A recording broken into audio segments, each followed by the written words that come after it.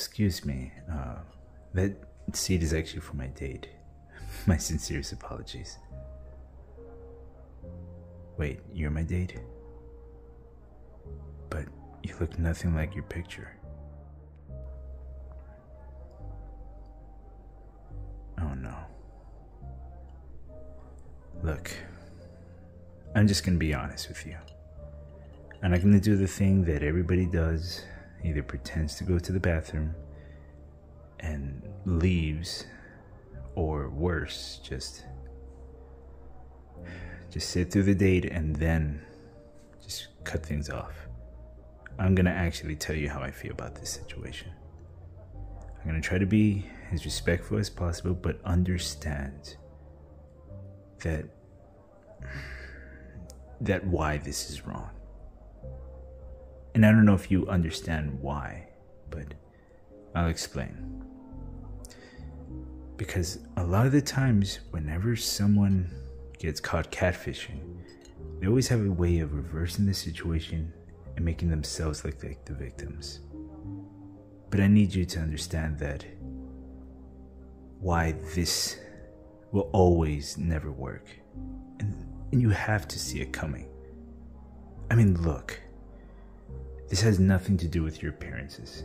This has nothing to do with, I don't know, any other reasons why you would catfish, but it has nothing to do with that. What it has to do with is the fact that you did catfish, that you did lie about who you are, what you look like, and what you do. The fact that you lied about those three things is enough for me to tell that you are a liar. And that's the basis of why I shouldn't even trust you. There is no foundation. The problem is that I spent nights talking to you on the phone, telling you how I feel, and actually relating to you on a personal level, except it wasn't you. It was the person that you allowed me to believe that was you. See, I identified the person that I was dating. It was the person in that picture. I put all that imagination and love into that. So that name and that person, that's all fabricated. And then you come in, you sit down, and you pretend like this is okay, that this is normal, when you haven't even considered as to how I feel. I shouldn't have to accept you if that was your plan, because I shouldn't. Because just like you, I have morals. I have standards that I don't want to be used. I don't want to be hurt. And if you had just come to me as how you are in real life, I would have gotten by it. Honestly, looks mean very little to nothing compared to trust. And the fact that I can't trust you is the biggest slap in the face. The fact that you lied to me, you made me believe this facade, is what hurts me. How could you expect me to just accept you for who you are, when who you are is something that I don't know? I don't know you. I know this person on the phone, the pictures, the names. That's who I know. You, I don't know you. And I feel like I get sick and tired of hearing, oh, but you're just insulting me and just demanding that I should be a certain way. Nobody has to be perfect. Nobody is. But the fact is that you lied. You deceived me. A person that I thought you knew would have understood that. And hell, you even said you would never catfish me, but it turns out you were the biggest catfish that I've ever seen. You changed 3 forms of identity of yourself. And that hurts. Because everything that I have attached myself to was a lie. There is nothing about you that I know to be true. And even if you say that those conversations were real, under what basis can I trust that? There is no foundation.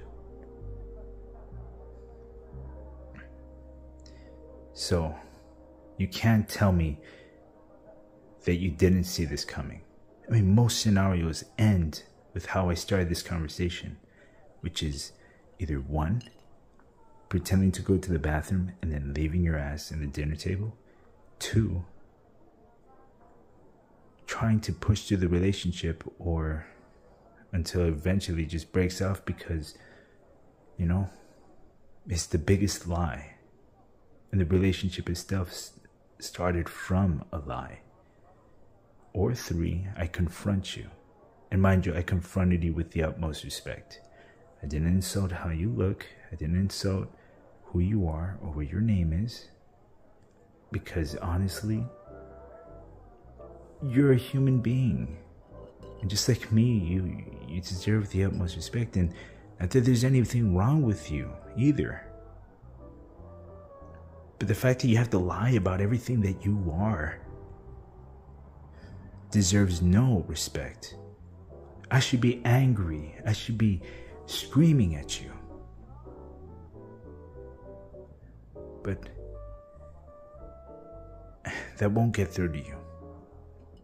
That'll just try to create this victimhood in your head that you have been shamed on your appearance. And that's not the case. The case is that you played with my heart.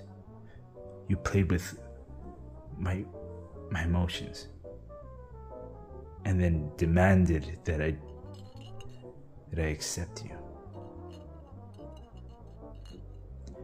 You don't deserve that. That's the one time that I'm gonna tell someone that you don't deserve respect. But I'm still giving it to you. Because maybe you can see how you are doing wrong. Not just to the people around you and the people that you trick, but also to you. Why do you have to disgrace yourself and pretend to be someone else when you should accept who you are? How do you expect anybody to actually respect you if you don't respect yourself? You constantly put yourself in last place.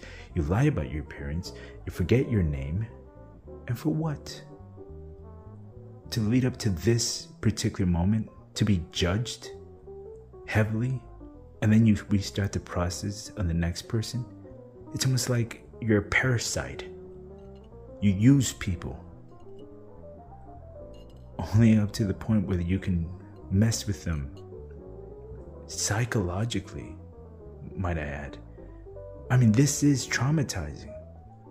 And again, not based on your appearance, because I don't think there's anything wrong with you. You look beautiful in your own way. But traumatizing to the fact that when you sit down, you see an image of a person, you see a name, you expect that, not another person with different skin, with different eyes, with different hair. How am I supposed to just let this go? You ruined not just one day, but a whole entire week. Or even, well, not one entire week, an entire month of us trying to get to know each other, building up to this point. You have to see how much this hurts me as much as it hurts you. You're not the victim here. You're the assailant.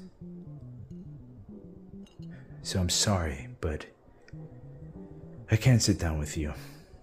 I wish you the best, and I hope that you may find someone that can accept you as you are. But you have to learn to be yourself. These lies won't get you anywhere. So, I'll be on my way. Bye.